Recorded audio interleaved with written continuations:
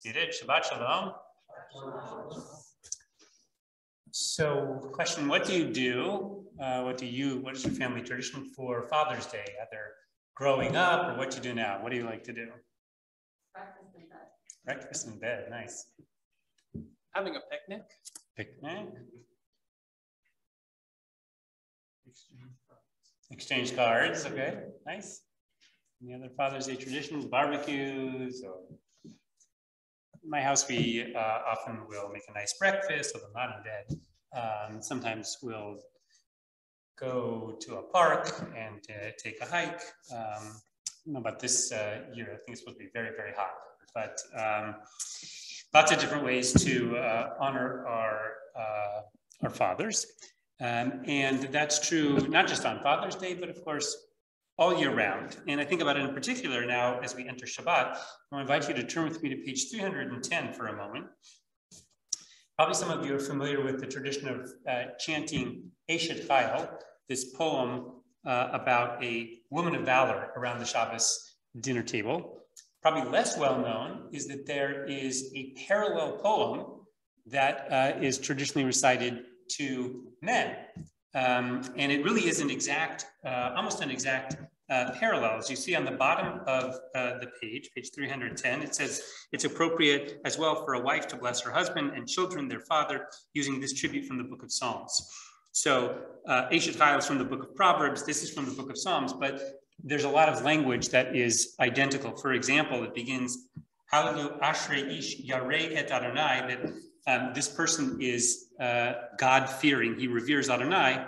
And if you looked, I don't know, about 3 lines up, 2 lines up in the Hebrew from the bottom of Eshet Chayil, you'd see Isha Yirat Adonai, Titalal. So the language is the same. There's another reference to a person who gives tzedakah to those who in need, and it's almost the exact same Hebrew. This is an alphabetical acrostic. Just like Eshet Chayil is an alphabetical acrostic, meaning that this idealized man or father is someone who lives the values of Torah from A to Z, from Aleph to Tav. So let's see what it says. It says, blessed is the man who reveres Adonai, who delights in God's commandments. His descendants will be honored in the land, a generation of the upright, they will be blessed. Prosperity fills his household, his righteousness is enduring. Even in the darkness, light shines for the upright, for the one who is gracious, compassionate, and just.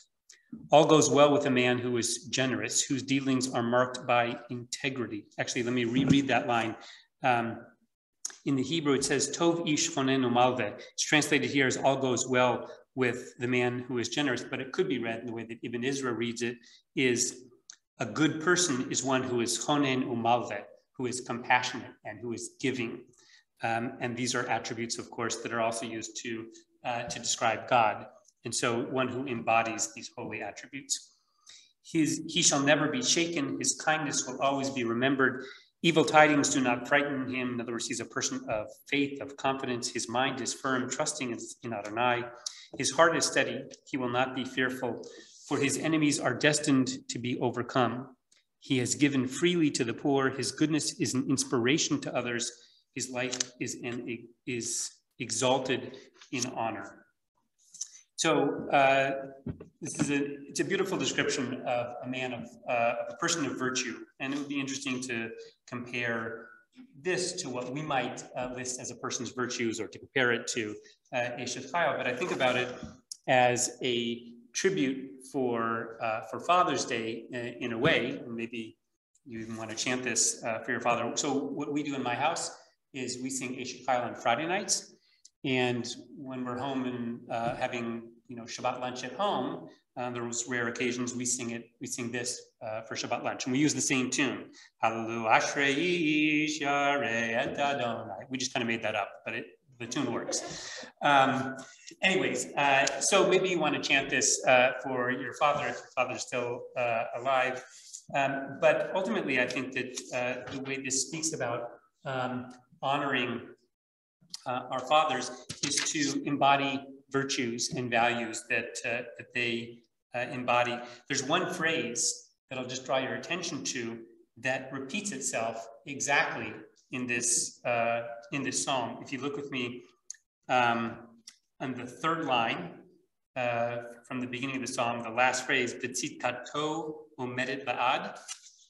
So his tzedek, his righteousness, it exists in perpetuity. And that exact same phrase is the second to last phrase of the psalm. Tzidkato omedet la'ad. It's not translated necessarily. His goodness is an inspiration to others. His life is exalted in honor. But in order for his, our fathers, our parents' righteousness to continue in perpetuity, then we have to be, in the words of this psalm, the generation of the upright. We have to embody that tzedek. We have to pursue tzedek and embody these qualities. In that way, we will honor our fathers, our parents, not just on this once a week special Sunday, but really throughout our lives. Shabbat shalom.